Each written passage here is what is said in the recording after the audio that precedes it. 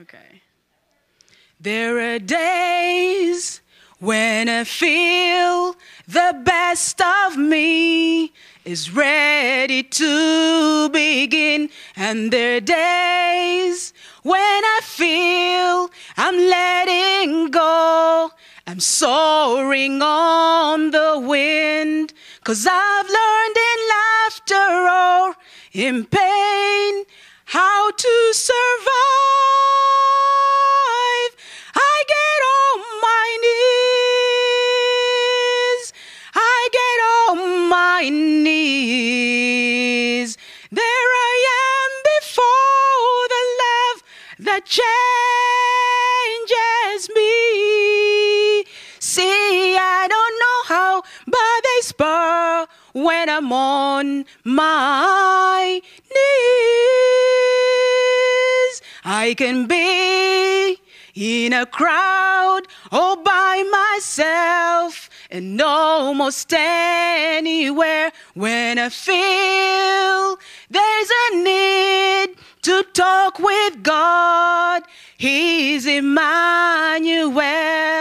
When I close my eyes, no darkness there, there's only light. I get on my knees, I get on my knees. There I am before the love that changes me. See, I don't know how, but they spur in the blue sky, in the midnight, when I'm on my knees. I get on my knees. There I am before the love that changes me. See, I don't know how, but they spur when I'm on my, when I'm on my, when I'm on my knees.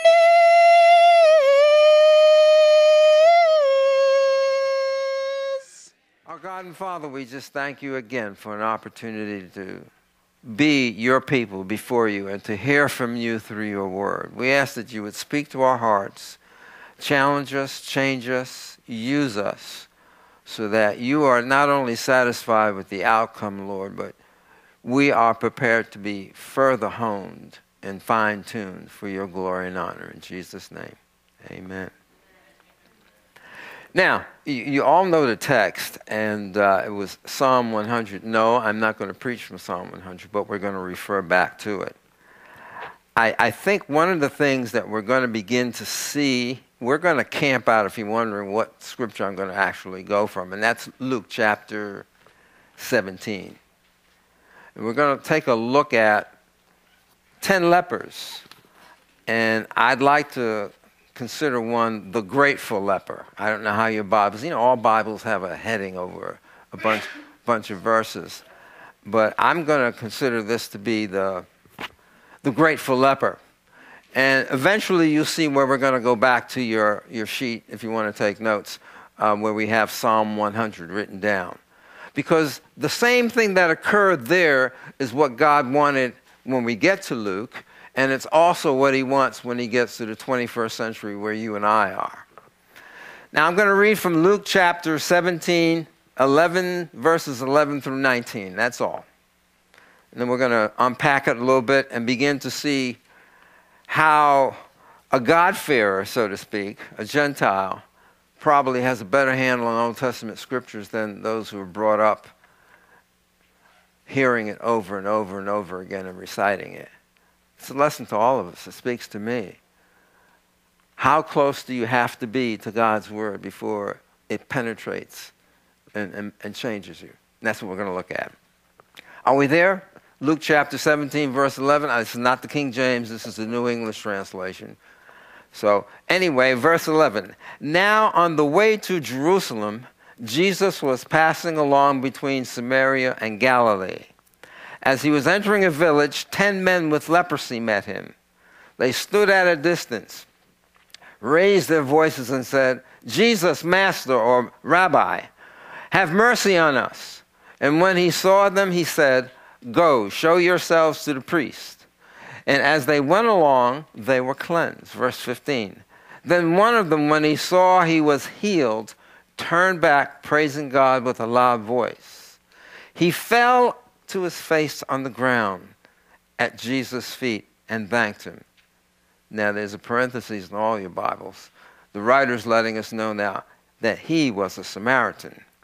Then Jesus said, "Were not 10 cleansed? Where are the other 9? Was no one found to turn back, to give praise to God except this foreigner?" Then he said to the man, "Get up, go your way. Your faith has made you well," or some translations, "has saved you," depending. So we just add a blessing to the Lord, add a blessing to the reading of his word.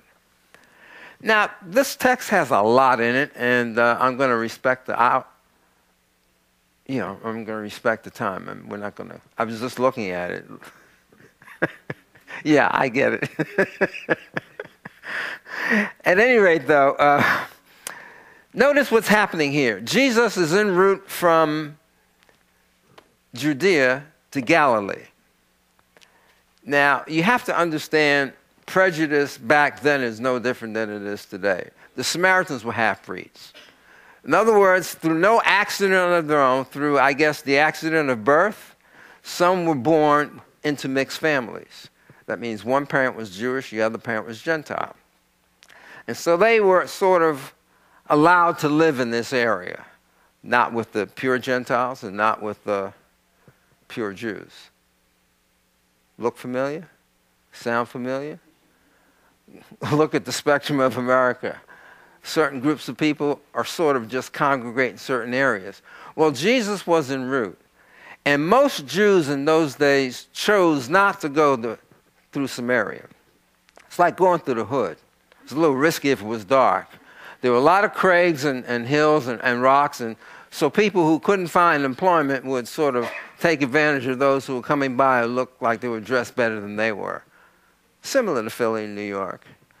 You know, certain neighborhoods you don't dare go to certain times of the day because you may be the prey or the victim.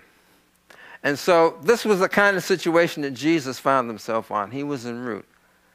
And the interesting thing is, as he's there, you see 10 men who have something in common. Now, as you read in the text, you notice one is a Samaritan, and Jesus refers to him as a foreigner. So you realize they weren't all Jewish. But as he goes there, what is it they say? At a distance, they shout out to Jesus, "Stand back," because they were Jewish. And you know how you know that? That was the behavior that the Old Testament said you do if you have leprosy, back in Leviticus.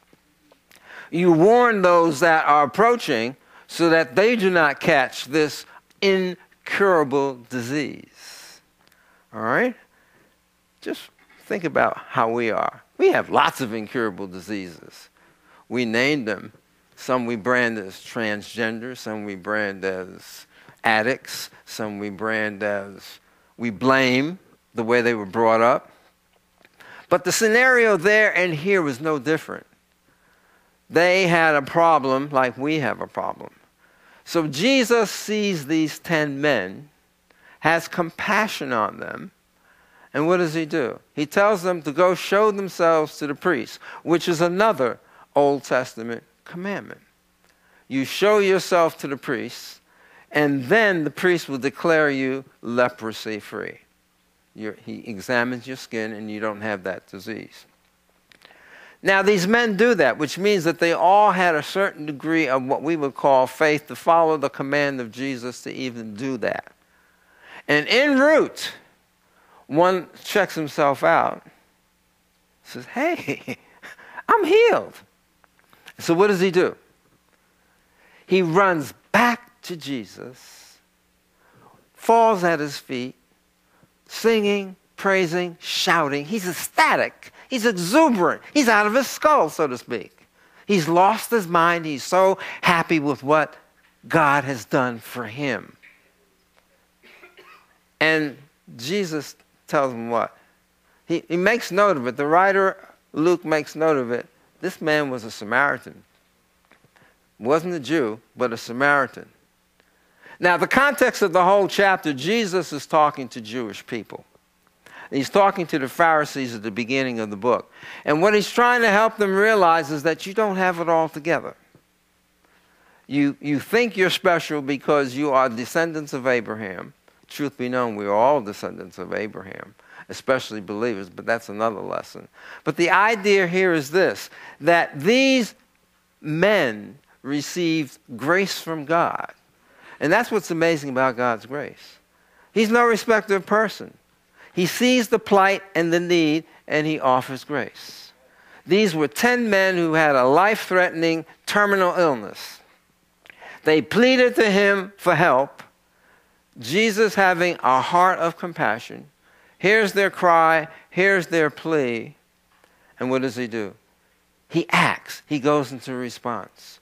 That's what the grace of God does. God looked down from heaven. He sees our plight.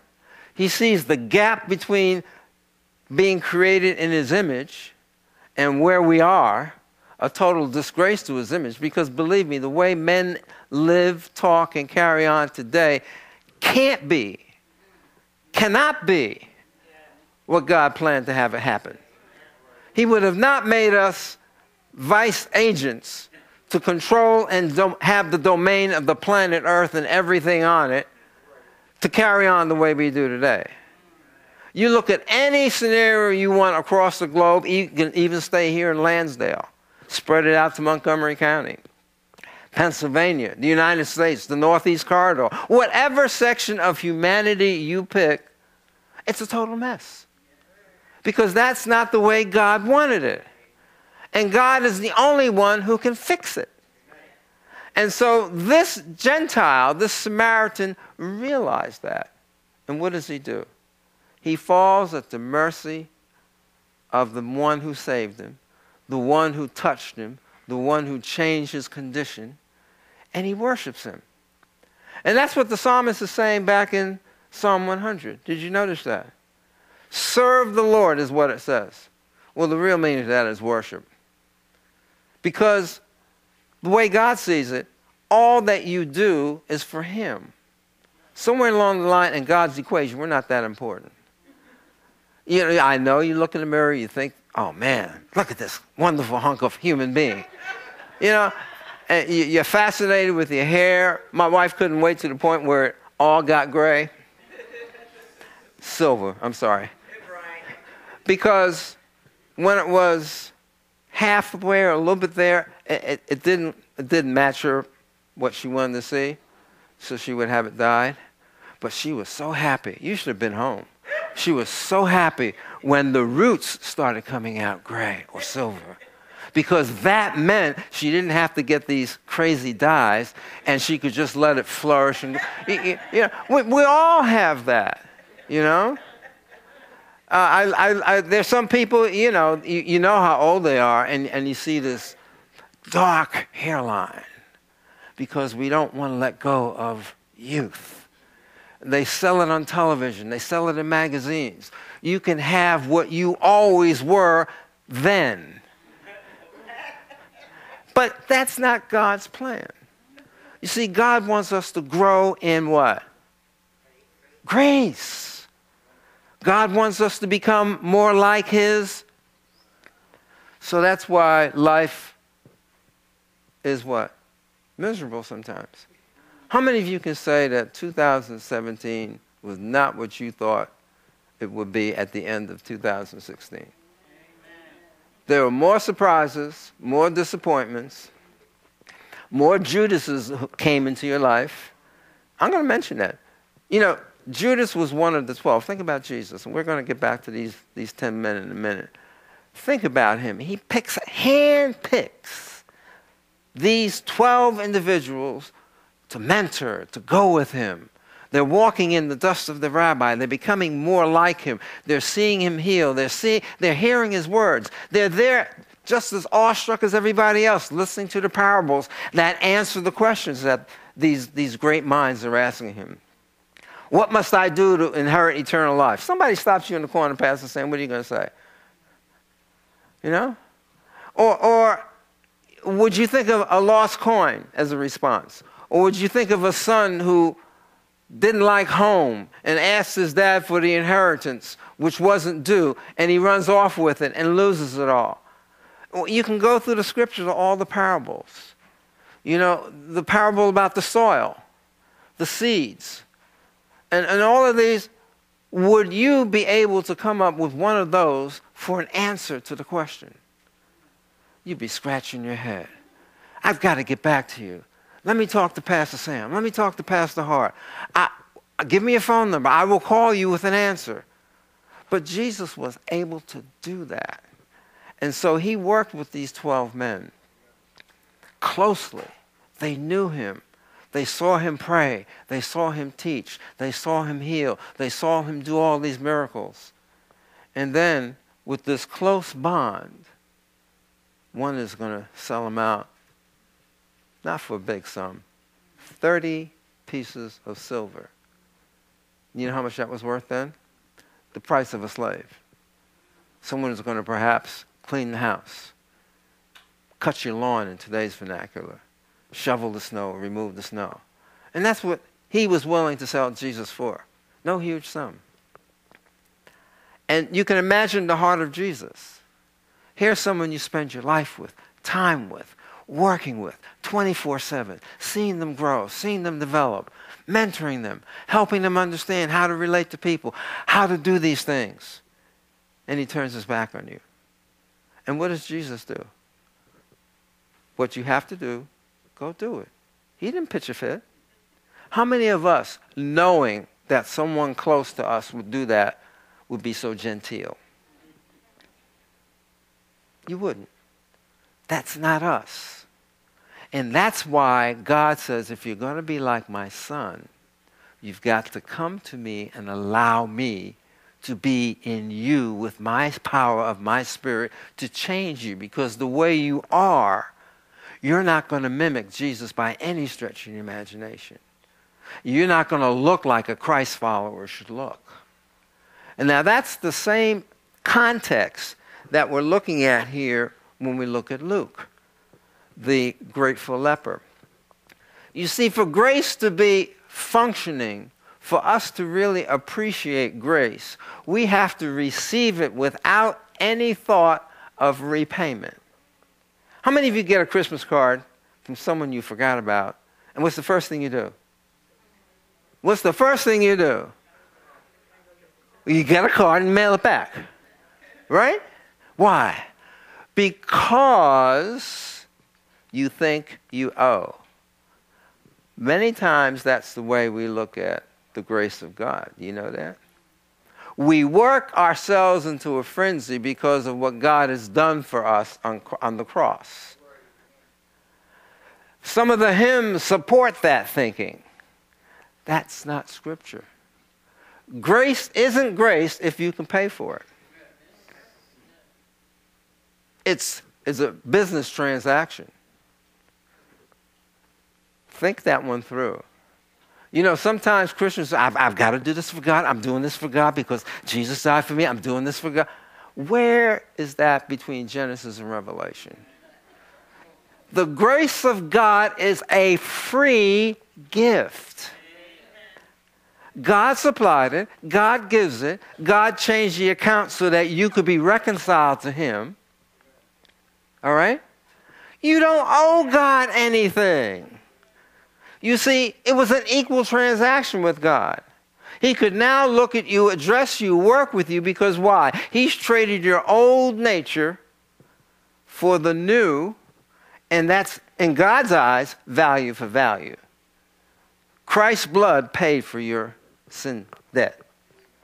That's the way God sees it. You don't have to say, oh, I'm going to do this for God. God isn't asking you to do that for Him.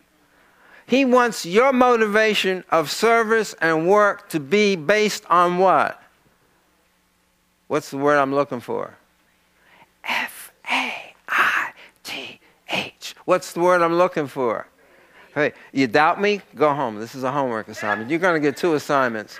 Look this afternoon at the book of Hebrews chapter 11 and see the motivation of works in that chapter by all those people. It is faith is the motivator. I believe in God so much that if he did this for me in the past, I just know what tomorrow's going to look like. We were singing that this morning, when we all get to heaven. When we all get to heaven, what a drag it'll be. I didn't hear that phrase in the hymn. When we all get to heaven, we'll what? Sing and shout the victory, rejoicing. What do you think this leper was doing? He was excited. And the text points out that he was not a Jew. It said subtly twice. He was a foreigner, an alien. And then the other part says he was a Samaritan. You see, God isn't playing favorites because of how you were born. He's not playing favorites because you've been churched all your life. He's not playing favorites because your mother or grandparents prayed for you. No. You've got to come out of the closet on your own and accept that gift of grace. And when you accept it, you should be ecstatic because you don't deserve it. You can't possibly pay him back for it. But he wants you to walk in it. And that's the challenge most of us have as believers. Walking in the promises that God gave us. Why? Because it gets ugly. It gets dirty. How many times you try to do what God has called you to do and you get smacked in the face? You're excited about spreading the gospel and say, hey, we can't have that talk around here in the workplace. But this is my lunch break. We still don't want it here. You know? Or you're in college or in school and you say, well, the Bible says this. I don't believe that. And the professor says, well, you can believe what you want, but all the stacks of science say this. You can talk about global warming. You know, that's something that's out of our purview if you didn't know it. Just like the weather. How many of you can call the shots on how cold it's going to get tonight? No, seriously. There are certain things that are in God's domain. He allows us to thrive and have some impact on it, but we can't control global warming if it is such a thing. We can't control global freezing. God didn't give us that. He's concerned with what we do with the grace that he's given us through Jesus Christ. He's created the only way. You notice how narrow the gospel is? One way. You tell somebody there's one way, they'll laugh at you. Most math problems can be solved more than one way. Most answers to questions can be created or given more than one way. But when it comes to the gospel, when it comes to the good news from God, there's one way. So someone will say it's very narrow. It's very exclusive. Indeed it is. But by the same token, it's the only message out there that's all-inclusive. And this text brings that out. 10 men dying. They're all healed. No respect of persons, the same way. What happens? One comes back praising, thanking. You notice the text says he got down on his knees before Jesus. The others didn't even write him a thank you note. This man comes back, falls at his feet, thanking him.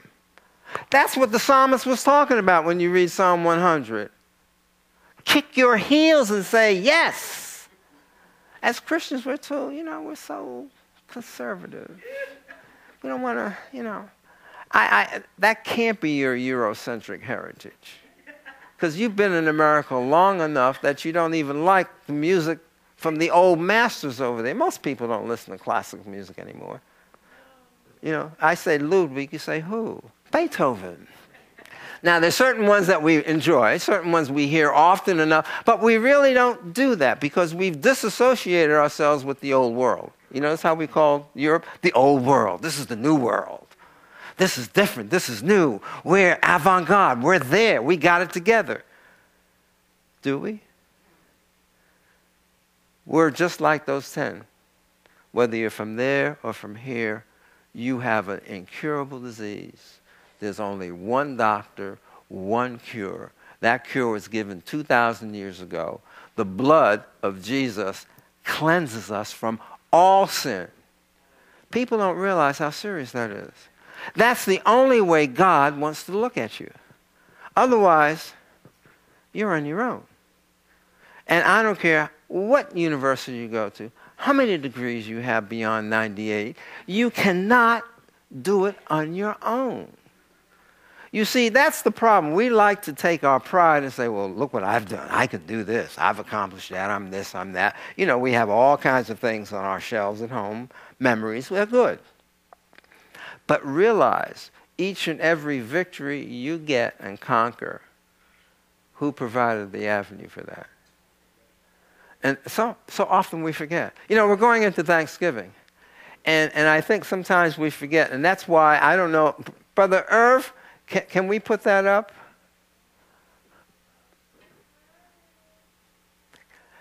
That's a song of Thanksgiving. Good. I share this because her name is Ruth. She's a cousin of mine, married into the family. She is a person who has had nothing but heartache, pain, disappointment. But to talk to her, you'd never know it. Because she has a relationship with God that is admirable. Now, this is one of the many things that you know what she's done? She's taken all of her pain and penned it. She's taken all of those moments and put it to writing. The frustrations with all of the 8 children they've raised. The recent situation in Houston, in which their house took a big hit. All of this she adds. Now, many of her things are published. This is published now. It's a song. There are many groups that sing it.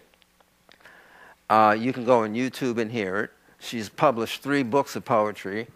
I think she's going to get a fellowship to one of the great universities in terms of their writing program.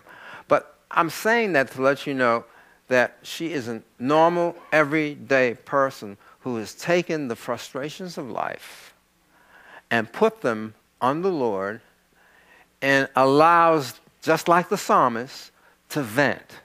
Just like that grateful leper, to vent. You know, Scripture doesn't tell you about the other 10, so we're not going to speculate on them. Whether they had an epiphany, whether they came to the Lord, whether they came to we don't know. Jesus is trying to show his audience in this text that you don't have to be Jewish.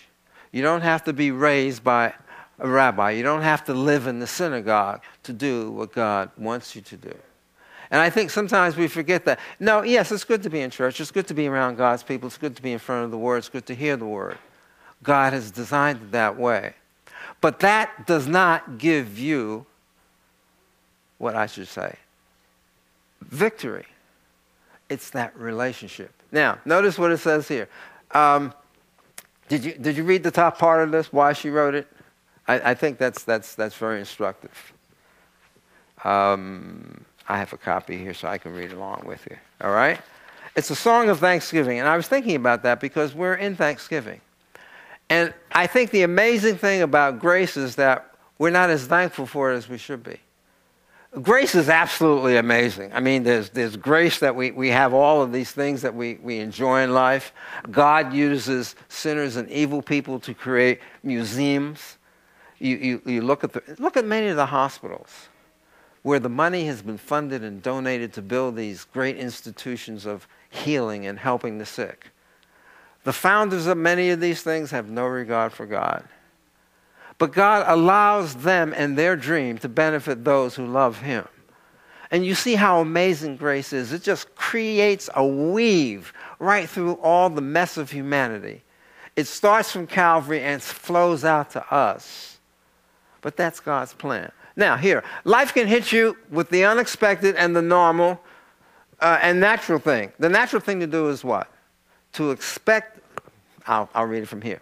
To expect those who claim to care to have your back. When they don't, you pray, but nothing changes. You learn and press on. A Judas experience. Okay? It goes on, the first part, it says, it doesn't matter what I'm going through. I'll always sing to you.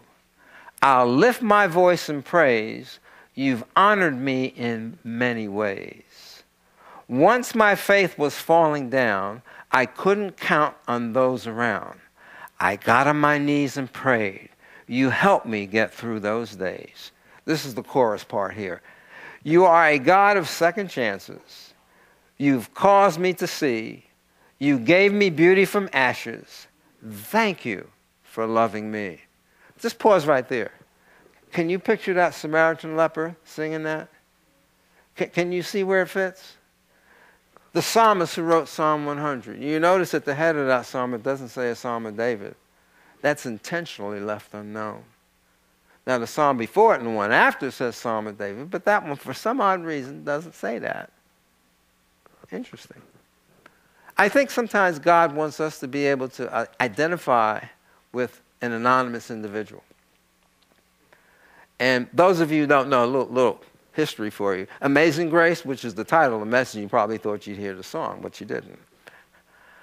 Amazing Grace can be played on all the black keys on the piano. It's an outgrowth of living underneath in the shave slips from Ghana over here, those who survived. And many would sing to that tune, not necessarily the words Amazing Grace, but there would be a hum as they were in rhythm, rowing across the Atlantic, which is not a very calm ocean. All right? The owner of the slave ship, John Newton, had an epiphany where he accepted Christ and realized the wretched life that he lived.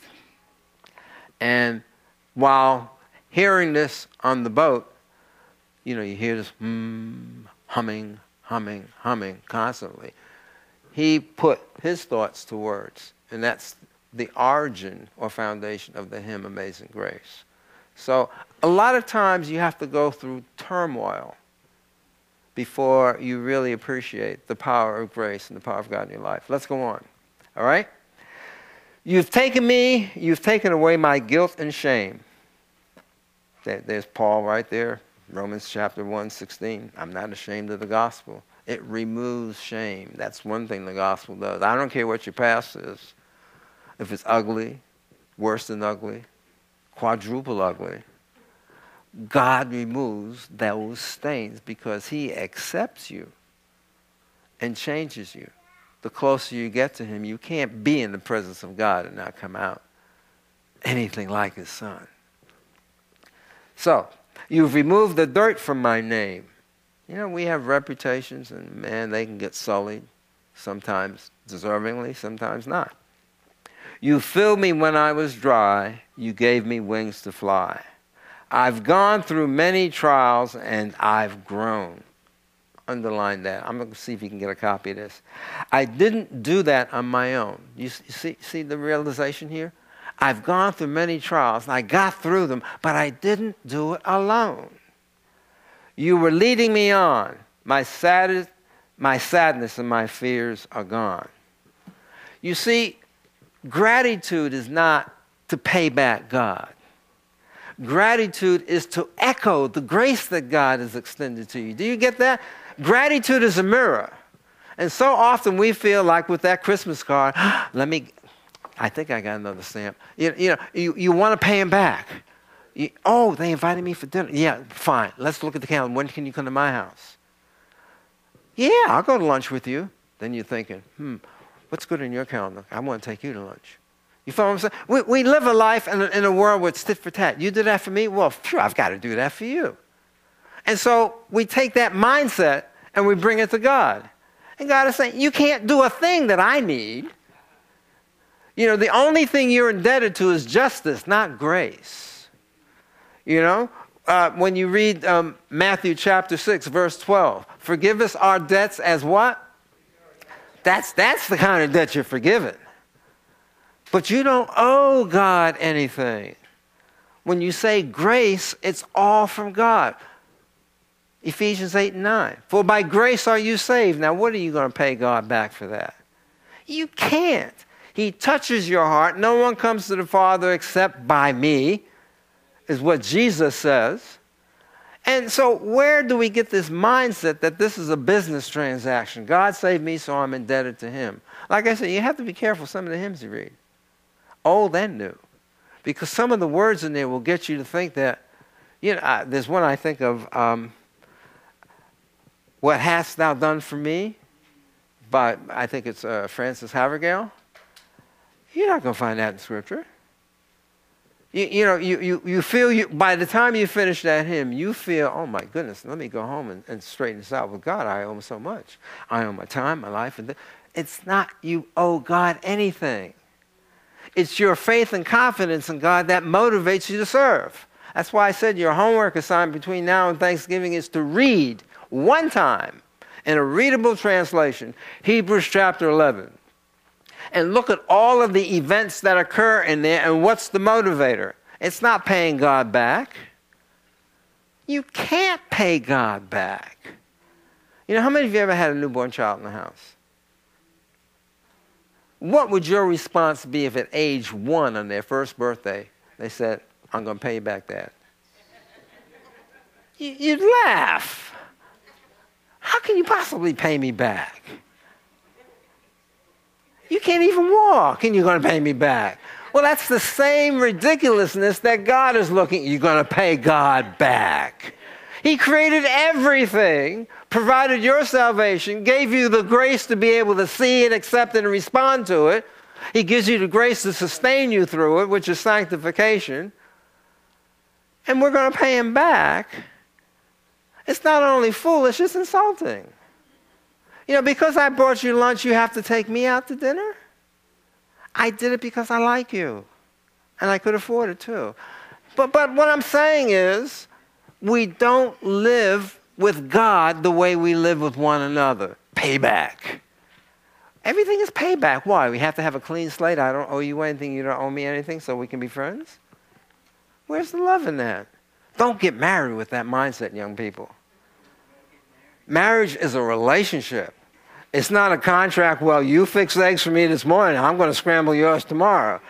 No. I fix these because I love you. That's why we're married.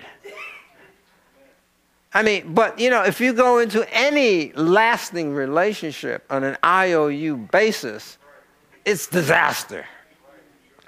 And don't do it with God because it's disaster. And a lot of people are living in a false hope. They're not living on the anchor of faith, because what God did at Calvary, I'm good to go, because why? He's got my back. It's, God did that at Calvary, then I got to go to church on Sunday. I got to tithe. I sure can't watch that program on TV. I can't say those words when I'm angry. We have a whole list of what I can't do because I don't want to step out of the safety zone because I'm so indebted to God for what he did on Calvary. That's not what Scripture teaches. Don't live your life that way. It's a misery. God loves you unconditionally. Do you realize that God is the only individual in the universe who will accept you smelly, stinky, ugly, whatever? Okay? He'll accept you as you are on one condition, that you allow him to take care of your debt. Now, if you're so high and mighty, you're going to pay it yourself, God is going to let you try. There's nobody that can remove your sin problem except Jesus. But a lot of people say, no, I'm good. My works will get me there. And for you young people, that's the big difference between your faith in Jesus Christ and all the other religions your peers on the team, in school, may have. They're working their way to get what you've got. And you can't work long enough, hard enough, well enough to do it. And God knows that. So he says, hey, I'm going to help you out. Take the grace I'm giving you. I'm giving you the desire, the motivation, to understand, and the transformation, all through Christ. So when I look at your record, I see Jesus' blood there, you're good to go. If I don't see Jesus' blood there, no excuse. But. No excuse. And you know, Scripture is very direct about that. Romans says, every mouth shall be stopped. You can't even cough an excuse. God says, there's nothing you can say. I've done it all. I've urged your heart to accept it. You wanted to do it your way. We're going to let you do it your way. You know, God's an awesome parent. You know, we put out so many safety and boundaries so our kids don't bruise a knee. God says, listen, and with all the evidence I put out there about my existence, my love for you, my miracles with these 10 men is one small example. How many of you have ever had a physical miracle, a medical miracle? Come on. If you've had a surgery and you're walking today, it's a miracle. Not everybody gets off the table. You ever know that? A lot of people, well, it was their time. The grace of God gets you through all of these issues. You ever have a close call on the highway? And you can't imagine that you walked out of the car when you look back at it. You know, my son a couple of years ago had, by all accounts, the way his car was wrapped around the pole, somebody pushed him into it. He shouldn't be walking. Even the police were dumbfounded. You look at the car, you don't expect somebody to be, it was around the corner from where we live, at my house on the phone, calling the insurance company. You figured the ambulance would have taken him away. And we would have had a funeral and the whole process for him. It's the grace of God. You can't explain these things. But what you need to do is to fall on your face and your knees and praise and worship and thank Him. That's what God wants us to do. Now, do I have time? Yes. You've got one homework assignment. Based upon this poem that you saw, I'd like you all to look at Romans chapter 5. And I'm going to close there. This is only for those who have a relationship with God. No, because you wouldn't appreciate it if you don't. If you're borderline, you won't.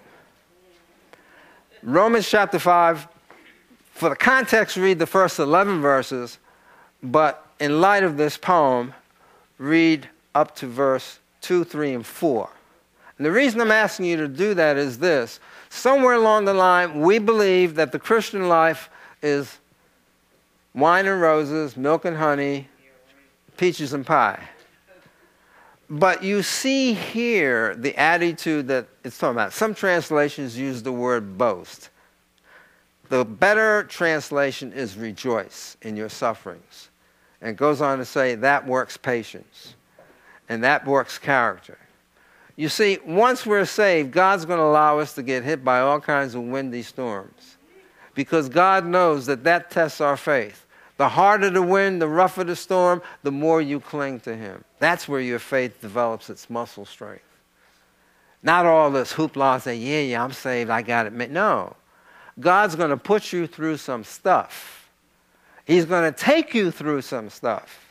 And while He does it, He wants you not to forget to rejoice, as we saw in that poem. Not to forget to rejoice, as we read in Psalm 100. That's what God wants. He doesn't care what you're going through. Okay, you lost your house, fine. You lost your fortune, fine. Yeah, you're sick like Job, fine. Where am I in your life is what God is asking. How important am I is what God, that's the question we have to answer. You know, do we love comfort, ease, self more than God or not? And it's only trials that are going to, that's the acid test. You can tell me what you want. You can tell Pastor Sam, Pastor Tony, Pastor Tyrus what you want. But it's that acid test is what God is looking for from true believers. And that's the acid test God is looking for. You know, you can raise your hand and say, I believe, I believe, I believe. But if you're converted, notice, last thing I'm going to point out, notice what it says in verse 15 and 18 in the reference we read about the lepers. They came back, or they didn't come back. There's a deeper message there than just coming back to say thank you. Coming back is our posture before God. That's the real blood and guts of the meaning of repentance. Coming back. You see, if you read Lamentations 5 and 21, it says, call us and we'll come back, is what the Hebrew people are saying. God wants us to be in our original state before Him.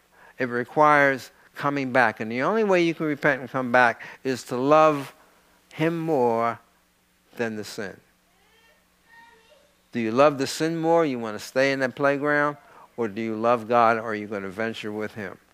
And that's what it's about. And so Jesus is pointing these things out to his audience when he says that.